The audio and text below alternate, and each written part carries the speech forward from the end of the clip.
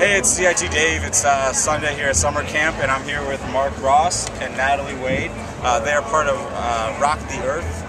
And Marc, can you speak with your involvement with summer camp throughout the years? Sure. Rock the Earth was the very first nonprofit to work with summer camp. We were out here in 2005, and we're a national environmental advocacy organization. We work with the music community, fans and bands on environmental issues. So we take issues that artists care about, that fans care about. We actually do something about those issues with environmental lawyers and scientists.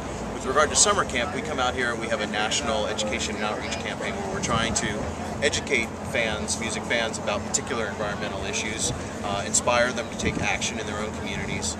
Also at summer camp for the last, I think, 4 years now, we've run a cell phone recycling campaign.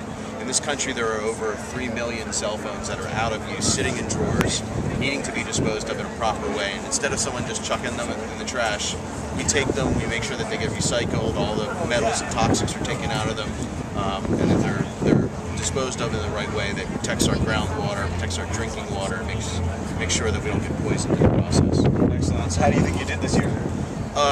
How did we do this year at summer camp? Yeah. I haven't taken a look. I know that we have a pretty darn full box of cell phones. I think in previous years we've collected close to 100. I think we may be over that number this year.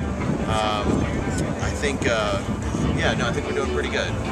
And Natalie, you volunteered. Was this your first time volunteering for Rock the Earth? Yeah, first time Rock the Earth. It's my 4th summer camp, but it's been a really good experience as a volunteer.